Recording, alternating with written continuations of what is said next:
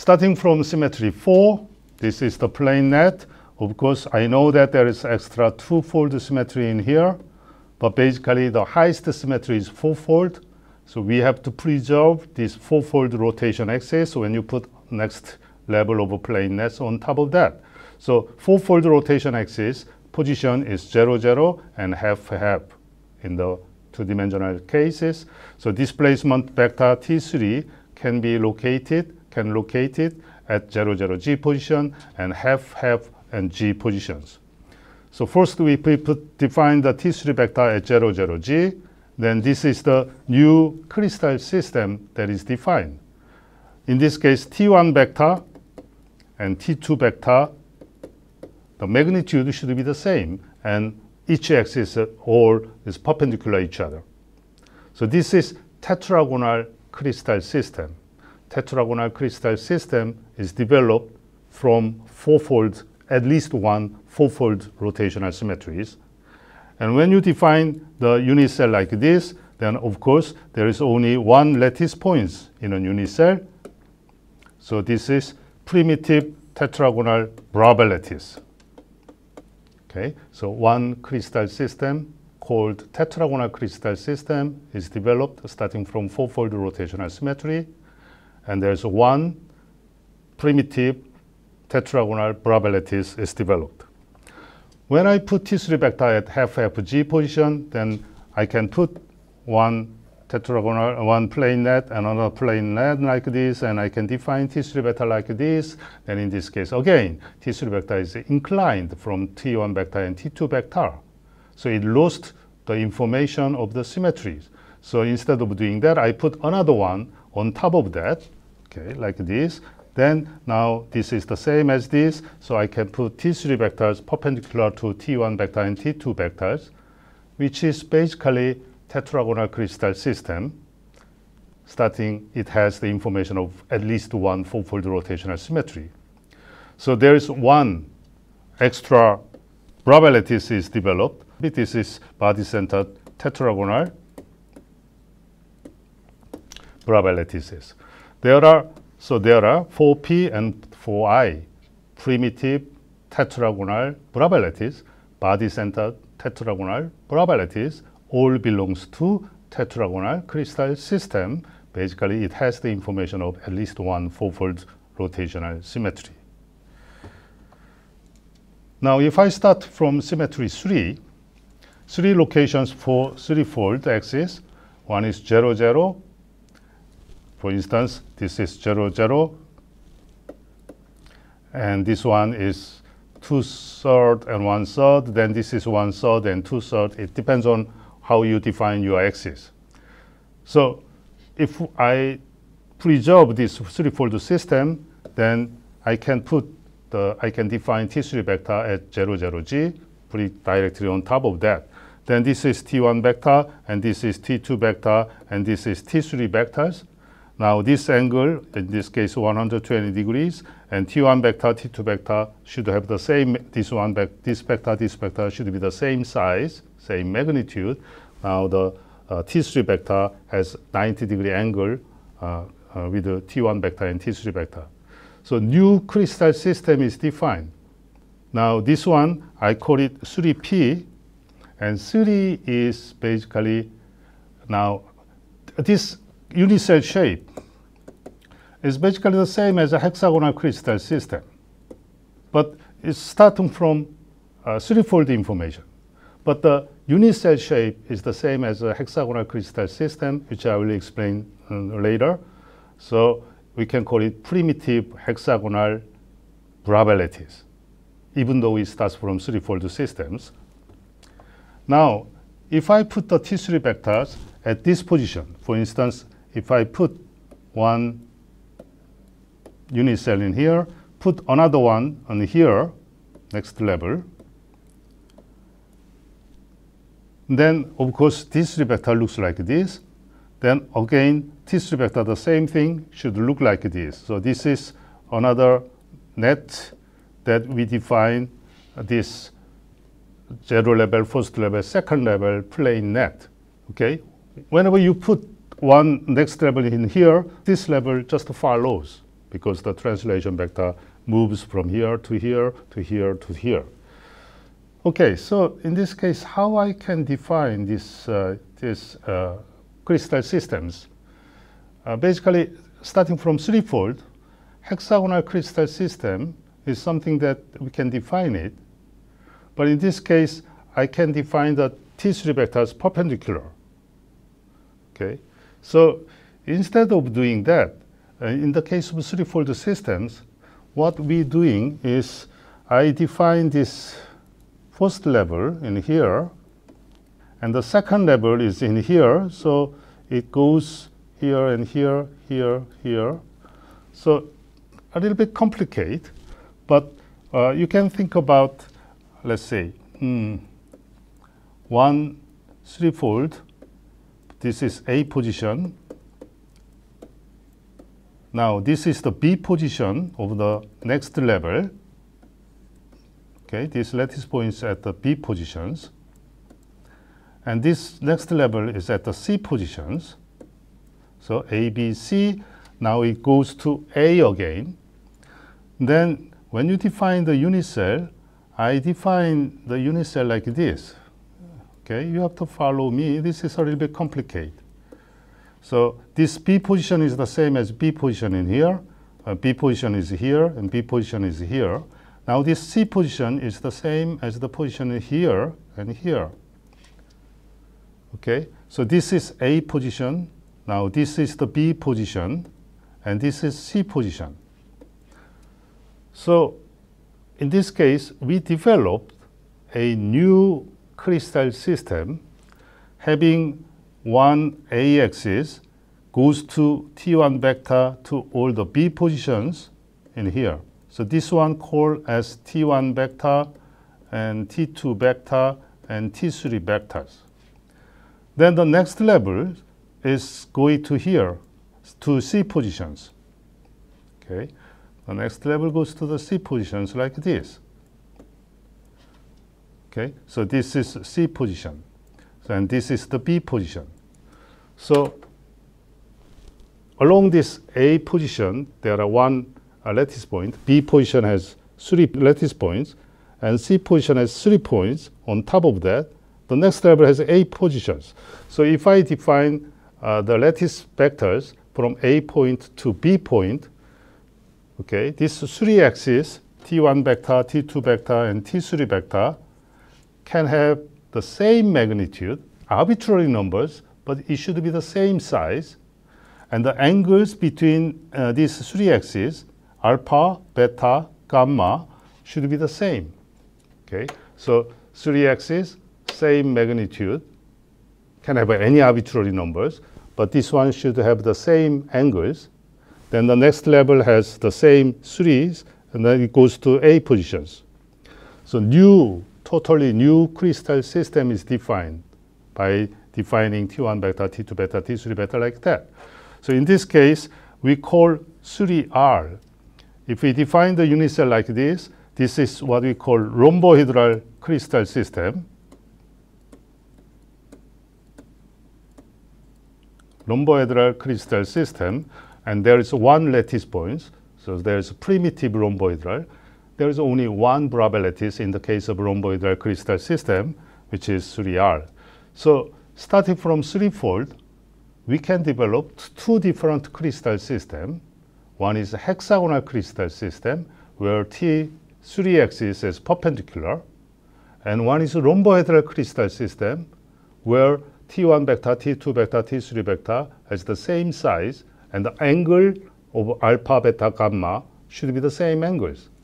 Then depending on where I put the G positions, it can be elongated and shrink down, and the angle, but angle should be the same. So this is rhombohedral crystal system.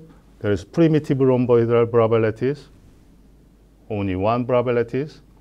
And there is hexagonal crystal system. There is a primitive hexagonal crystal system, which is defined by threefold. Okay, when I start from symmetry 6, remember that there is a threefold in here, and there is twofold in here, in the plane net.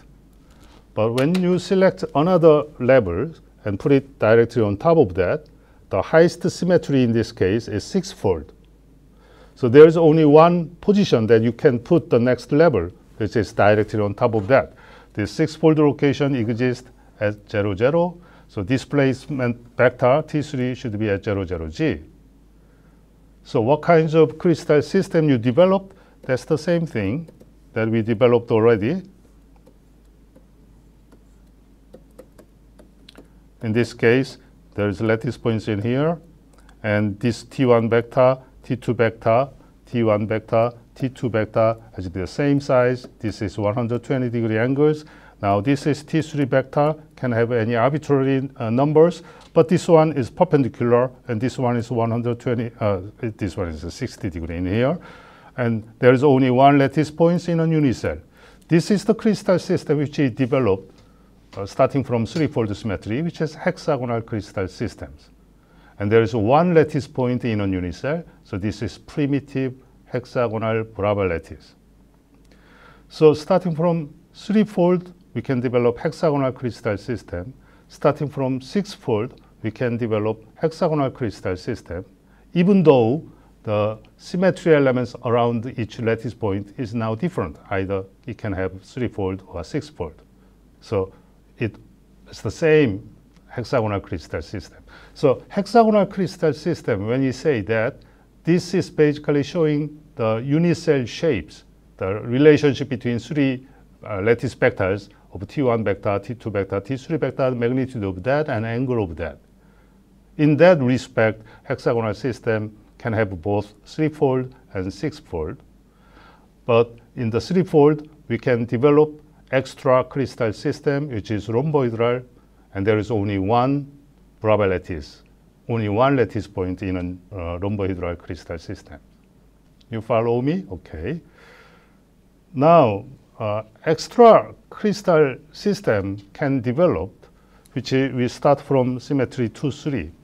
Remember that in the last lecture, when we have multi-rotational systems, there is 2, 3, 3, or 4, 3, 2 that belongs to the cubic symmetry elements. So this is cubic symmetry, which is 2, 3 symmetry. And this cubic symmetry is not associated, even though we said cubic. So we start from cubic crystal systems when we define this multi-rotational symmetry, x-axis, y-axis, g-axis, and there is 1, 1, 1 axis. There is 4, 1, 1, 1 axis that we defined, that this one has all 3-fold symmetry. Starting from this multi-rotational symmetry, then we can develop extra crystal system, which is cubic crystal system. And the cubic crystal system, the definition of that is not from the 4-fold symmetry. All the cubic crystal system has 4 3-fold rotational axes. So that starts from multi-rotation systems of 2, 3. And from that symmetry, we developed the new crystal system, which is the cubic crystal systems. Now, in this case, when this alpha, beta, gamma, A equal B equal C, and alpha, beta, gamma is 90 degree, okay, in this case, there is only one lattice point in a unicell.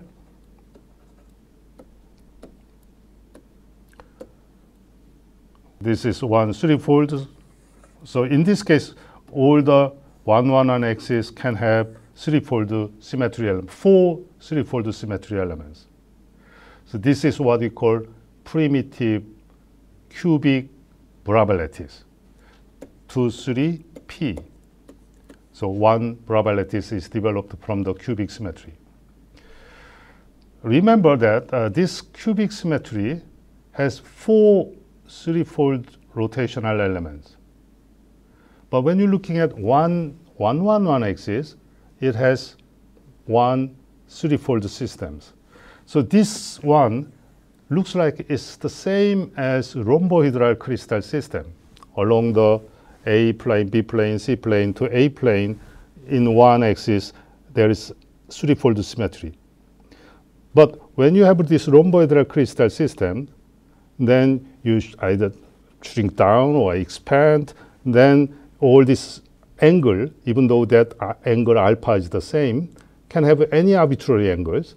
But when you have this angle alpha, when you expand or shrink down, is matched with 90 degrees, then extra threefold is developed. So now it belongs to cubic crystal system. So you start from rhomboidal crystal system, one threefold, and you expand and shrink down. Then when this angle of rhomboidal crystal system is 90 degree, then extra threefold is developed. So it belongs to cubic crystal system. When this angle alpha is 90 degree, there is only one lattice point in a unit cell. So this is what we call primitive cubic Bravais lattice. Now, by the same token, when this rhomboidal crystal system, this angle is 60 degree, then again, extra threefold is developed. Extra, threefold system is developed. So the unit cell now has 4 threefold symmetry elements. That's different between rhomboidal. Rhomboidal has only 1 threefold. So cubic crystal system is defined. But in this case, when this angle is 60 degree, now if we define the cubic crystal system like this, in order to preserve the basic symmetry elements of this, it has 4 threefold system. Then we define the unit cell as a cubic shape to preserve the symmetry information. Then extra lattice point is located at the center of each faces. Okay, so this one has 4 lattice points in a unit cell, or the center of the faces. So this is what we call 2, 3, F. 2, 3 is cubic crystal system. F is face-centered cubic Bravais lattice. So this is what we call face-centered cubic Bravais lattice. In this case, this one is a special type of rhomboidal crystal system, and the angle is 60 degree. Then instead of defining it as rhomboidal, now because it has 4 threefold symmetry developed, so it's now become the cubic crystal system. And when you define the unit cell as a cubic crystal systems, then you found out that there are 4 lattice points in a unit cell, extra lattice points in the center of all the faces. So face-centered cubic Bravais lattice is developed. Now again, by the same token, when you're doing it, when this angle of a rhomboidal crystal system is now 109 degrees, again, extra threefold is developed. In this case, when you define the unit cell as a cubic crystal system like this, then extra lattice point locates at the center of this unit cell. So this is what we call body-centered cubic Bravais lattice. Okay. Another, again, cubic crystal system, but this one has 2 lattice points in a unit cell. Corner of the unit cell, there's a lattice point, and the body center positions, there's extra lattice points, which we call body-centered cubic Bravais lattices. Okay, so it's a little bit not that easy to look at these unit cell shapes, but if you see more carefully, then you can define where all this A1, A2, A3 axis is located like this. If you define it as 1 lattice point in a unit cell, but if you define the unit cell in this manner as belongs to cubic crystal system, then you see that there is extra lattice points in body center position. All right, so again, in a lattice system, there is a rhomboidal, 1 threefold. Hexagonal can be developed as threefold and 6-fold. So unit cell shape-wise, lattice system-wise, we call it rhomboidal, and hexagonal is basically can be developed either from 3-fold symmetry and 6-fold symmetry. But in the crystal system, there is another way to define it. If you define your unit cell starting from 3-fold, then that's what we call trigonal. So hexagonal with this 1 3-fold and rhomboidal is defined as trigonal crystal system for some people who are rhomboidal when you consider the lattice type of unit cells.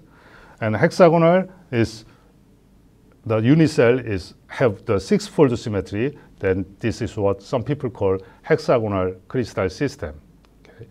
So there is a little bit different definitions of looking at it. So I hope you are not confusing it. In a sense of unicell shapes, it can be hexagonal crystal system, can have both three-fold and six-fold. That's hexagonal crystal system. But when you just consider this three-fold, six-fold difference, three-fold can have rhomboidal crystal system and hexagonal crystal system, all belongs to trigonal systems. And if this unicell has six-fold, then that's what people call hexagonal crystal systems. Summary-wise, again, I explained to you this part, plane lattice type, where you started, parallelogram, one-fold, two-fold, and rectangular, a diamond, square type, four-fold, hexagonal type can be developed from three-fold and can be developed from six-fold. And there is this one is a square, but this one is a special type of rhomboidal. And this one is triclinic crystal system, monoclinic crystal system, orthorhombic crystal system, tetragonal crystal system. 3R is rhombohedral crystal system. 3P, 6P, the same thing. This is a hexagonal crystal system. And 2,3, this is cubic crystal system. So I defined triclinic, monoclinic, orthorhombic, tetragonal, rhomboidal, hexagonal, cubic. This one is 7 crystal system. But when we define it, there's more than one lattice points in a unicell. This is 1P, primitive triclinic Bravais lattice. 2P, primitive monoclinic, body-centered monoclinic Bravais lattice. 222 can have 4 different Bravais lattices, primitive, body-centered, A face-centered, and all the face-centered. 4-fold tetragonal crystal system has primitive tetragonal Bravais lattice and body-centered tetragonal Bravais lattice, rhomboidal, hexagonal, and the cubic crystal system has primitive cubic, body-centered cubic, face-centered cubic. If you count this, then you can find out that there are 14 Bravais lattices, which belongs to 7 crystal system. Okay, so this is the end of this part of the lecture. I systematically defined 7 crystal system and 14 Bravais lattices. Remember that symmetry is the most important part for the derivation of these 7 crystal systems and 14 Bravais lattices. So we want to define the unicell, and when you define the unicell, by the translation of this unicell, all the crystal structure can be defined. But when you define the unicell shapes, then symmetry is the basic ingredients of how we can systematically define these 7 crystal systems. And in doing that, there are more than one lattice points in a unicell, so that's what we call 14 Bravais lattices. Okay, this is the end of the lecture. Thank you very much for your listening. Thank you, bye.